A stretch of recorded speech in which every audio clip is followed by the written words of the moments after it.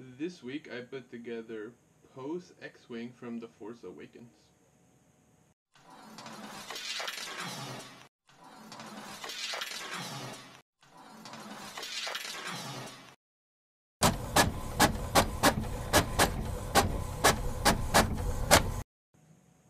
Hi everyone, welcome back to the City Aperture channel. My name is Jose. I go by City Aperture, and today I'm going to walk you through how I put together this model kit of, it's an X-Wing, it's Poe's X-Wing, Poe Dameron from the Force Awakens movie, and I built it and I painted it, but I just want to show you. So it's one of these really inexpensive model kits here. This way.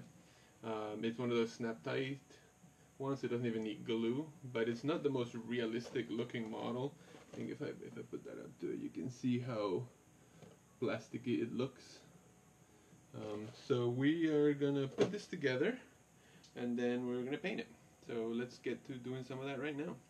So the first thing is to put it together. It actually comes together pretty easy. You barely need some glue. I glued some of the parts together just because I wasn't planning on taking it apart.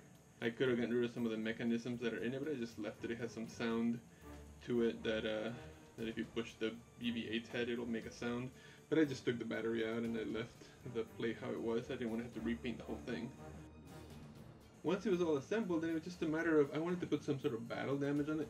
The paint job itself that the model comes with is fairly good. It's just so vibrant, it looks so new. So I wanted to make it look like, it's seen its share of space battles. So, I did some dry brush technique where I took some silver and just made it look like the paint had been sort of stripped away from areas. Specifically in the landing gear, I put some black paint in the engine part of it, so it looks like it's ran before. It just needed to look a little dirty. It's too clean otherwise.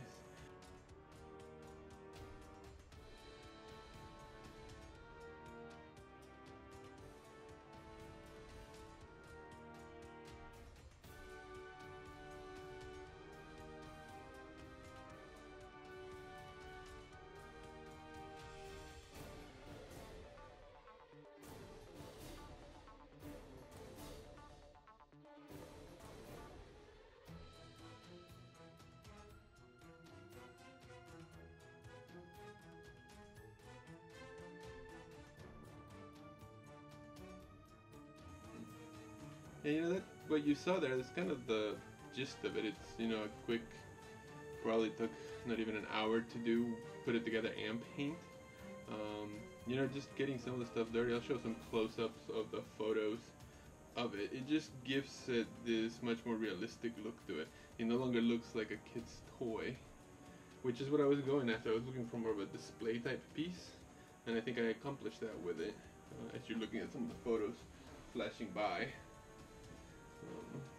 But yeah, that's it. Very quick pose. This model kit costs like $14 to get, and you can get it for $14. And I have paint laying around, so it's very quick, maybe a $15, $16 model here that's not good for display. And that's it. Thanks so much for watching. Hope you enjoyed this. If you did, please subscribe, and I'll see you guys next week.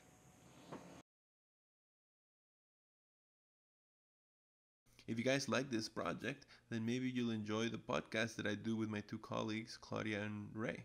We discuss purpose-driven design, making, and manufacturing. We talk about architecture. We talk about all sorts of making. We have a project of the week. So yeah, please check it out. Again, it's called The Made Podcast. Thanks so much.